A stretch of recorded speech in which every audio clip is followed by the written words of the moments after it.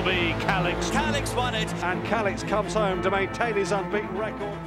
We were on the gallops one morning in May, and he went up the gallops. He just had raw speed, and I said, John, I think he's trying to tell you something. He said, I know. And of course then he came out and won his maiden really nicely. And it's Robert Havlin and Calyx who have now gone clear. A half furlong to go, and the son of Kingman is pulling clear. It will be Calyx to win on debut.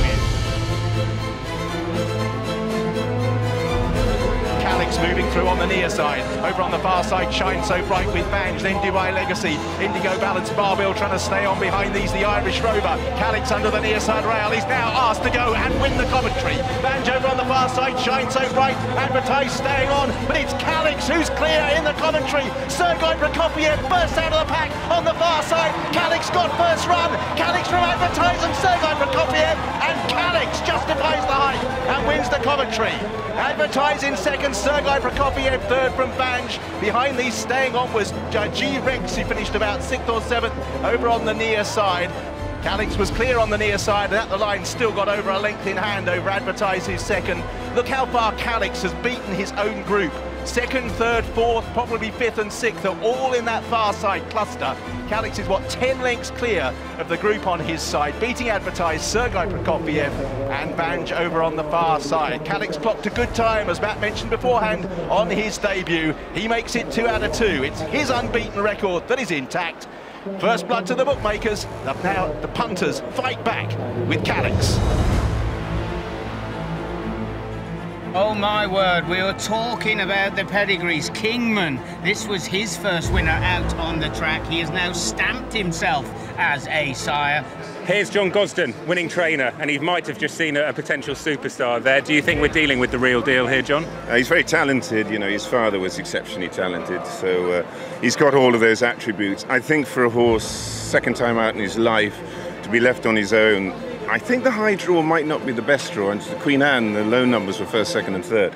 And he's had to race on his own for the last 2 furlongs with a huge crowd screaming. That's a big ordeal for him, and I think he did amazing well to win. I could easily see him getting distracted and with nothing to race with. But look, full marks to the horse. It's all about the horse. And Frankie said, I've got to go now.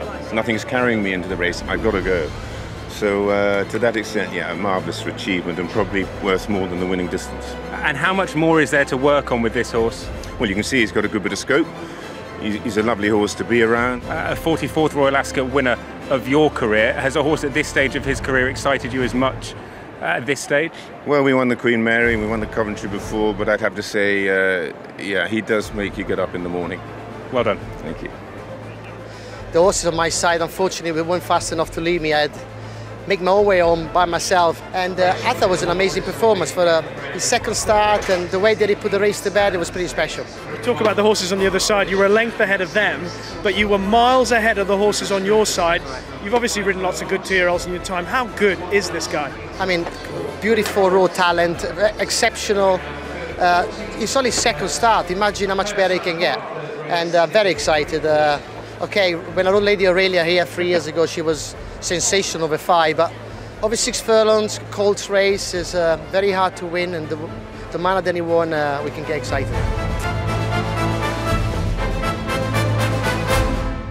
It set Kingman alight in his first crop on the biggest stage of all, really, at Royal Ascot. Brakes go now on Calyx, and he strikes the front here, and he's being asked to quicken, and he quickens, he does. He comes to clear by 3 to 4 lengths. Calyx inside the final furlong. He's drawn 4 to 5 lengths clear in just a few strides, and Calyx comes home to maintain his unbeaten record really impressively. No, Normie, absolutely. Of course, Frankie has ridden in the past one of the fastest horses on the planet in Locksong, but Frankie, that looked like an absolute savage performance. I was going that fast, even lost my hat. Yeah, amazing. We wanted to find out, see if it was maybe Romila, because he's so relaxed at home, but he's blessed with so much speed. I think sprinting is his game. I think it was a huge advertisement for Kingman, and Calyx himself is a very, very good looking horse, and was incredibly impressive, winning the Coventry and beating Advertise in the process. He was a robust, strong, he looked like a rail sprinting type. Kingman will be pretty expensive next year, and I'm sure a lot of people will want to breed to Calyx to get that speed and precocity that he had. Great talent, great speed, and a real will to run.